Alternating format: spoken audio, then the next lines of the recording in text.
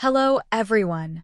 Welcome back to Easydeploy YouTube channel. In this video, we are going to see about how to set up Azure VM to host a Laravel application. What is Laravel? Laravel is a PHP web framework that simplifies web application development with its expressive syntax and rich feature set. It follows the Model View Controller, MVC, architectural pattern and provides tools for database management, authentication, and routing. Laravel's popularity stems from its ease of use and ability to create scalable, secure, and maintainable web applications efficiently. Prerequisites: Azure account with Global Administrator or VM full access, basic understanding of Azure, and Mobexterm tool. What is covered in this video? We will be creating a virtual machine in Azure, installing Apache web server, installing PHP and PHP modules, installing Composer, creating fresh Laravel app, configuring Apache VOST file, verify the process, open Azure console, and then click Virtual Machines. Now click Create and select Azure Virtual Machines. Here, you have the option to select your subscription.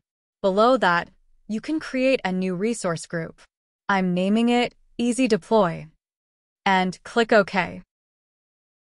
Here, enter the name for the virtual machine. I'm naming it Laravel app. And then I'm leaving the image as the default Ubuntu image. And scroll down. Here, you can see that the username is Azure User, and a new key pair will be created with this name. And select the inbound rule. Port 22 is already enabled. Now, I'm enabling port 80 for our web app. Now click Review and Create.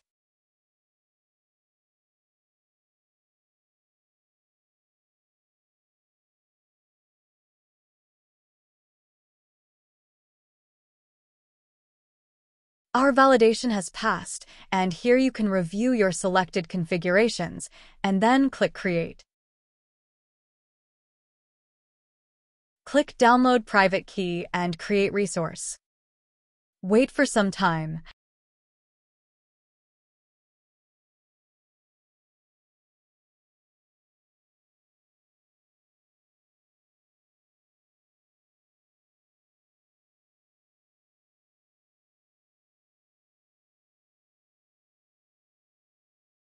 Our deployment is in progress, so let's wait until it creates the resources.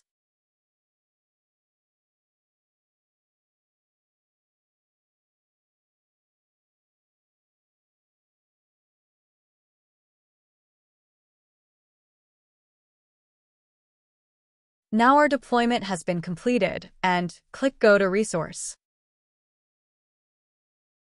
Here's our newly created virtual machine.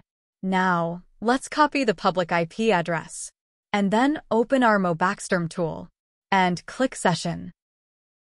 Now select SSH, and paste the public IP here, and then enter the username Azure User.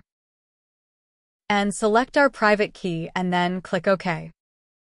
Now we have successfully connected to our virtual machine. Let's open Notepad where I have saved my commands.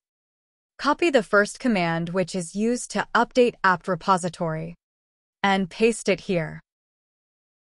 Oh, we got permission error, so use sudo su to become root user. Now run the command again.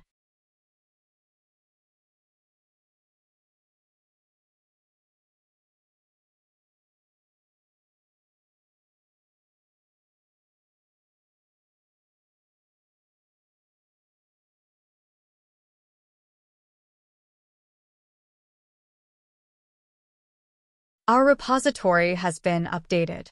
Let's go back to the Notepad and copy the next command and paste it here, which is used to install Apache web server.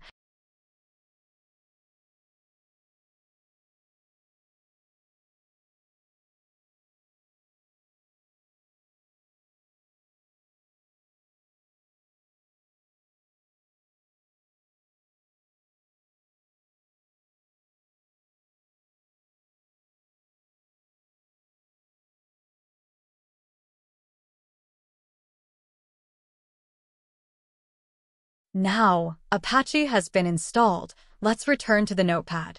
Don't worry about the commands. All of them will be shared in the description below. You can use them.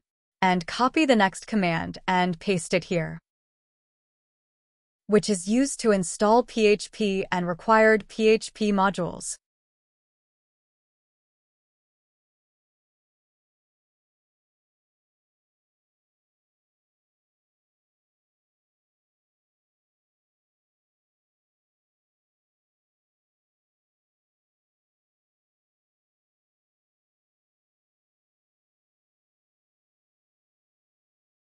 We have installed PHP and then go back to the notepad. Copy the next command, which is used to install Composer, and then paste it here. Again, go to Notepad and copy the next command, and paste it here to get into default Apache directory. And go back to Notepad and copy the next command and paste it here to create new Laravel application. And then you can give any name to your app. I'm naming it My App. And then type yes to confirm.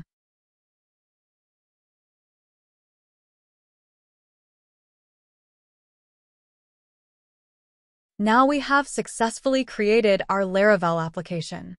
And the next command is cd, your app name, to get into or app directory. And use ls-la to view files, and here see all the files are owned by root, and copy the next command to change to file ownership to Apache user. And then paste it here. Now again check the file ownership using ls-la. See here the ownership changed to Apache user, but the .dot files are still owned by root. To change that, copy the next command and paste it here. Now, let's check the file ownership again using ls-la. Yes, now all files are owned by the Apache user. Now go back to the notepad and copy next command to get into Apache configuration directory. And paste it here. Now go back to the notepad and copy the next command, which is used to create new Apache configuration file in the name of Laravel.conf. Before that, use ls to check. Is there any existing files? Yes, we have default configuration file. Now paste the command. Now, again, go to the notepad and copy the file content. And paste it here. Here I'm using port 80 for my application, and the below you can set your domain name if you have any, then replace your app directory name here. In my case, it's My App. Also replace the project directory here.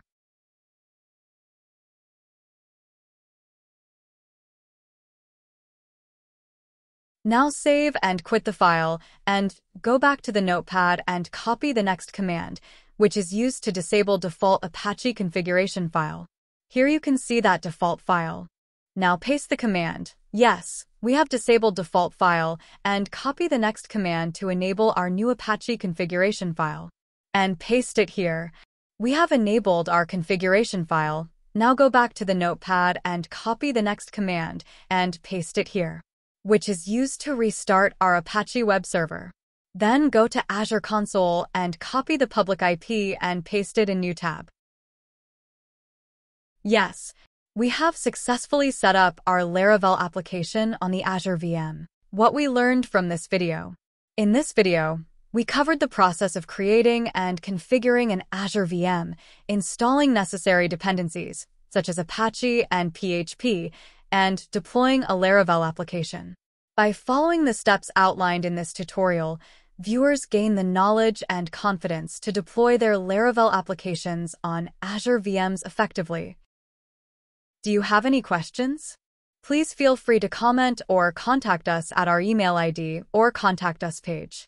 We will be happy to reply you. Easydeploy is an authorized AWS cloud consulting partner.